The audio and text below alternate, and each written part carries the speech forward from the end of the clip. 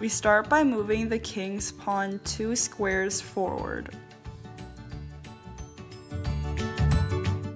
Then we move the queen's pawn 1 square forward to open up possible options for the bishops.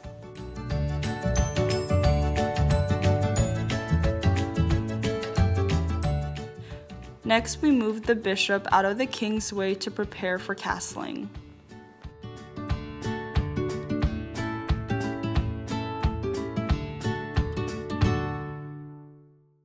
Next, we repeat the same move on the other bishop on the other side to open up more options for castling.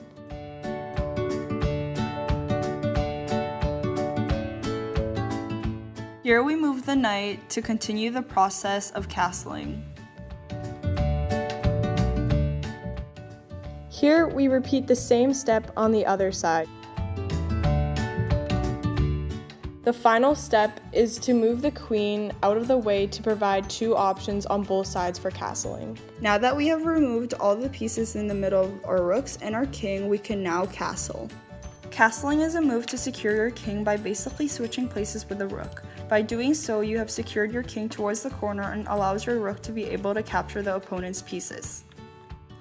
Keep in mind that it has to be your king and rook's first move and able to castle.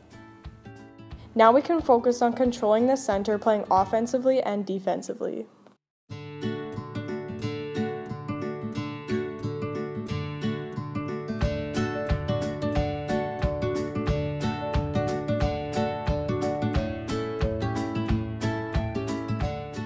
In conclusion, our conjecture is that the act of castling will increase your chances of winning the game of chess.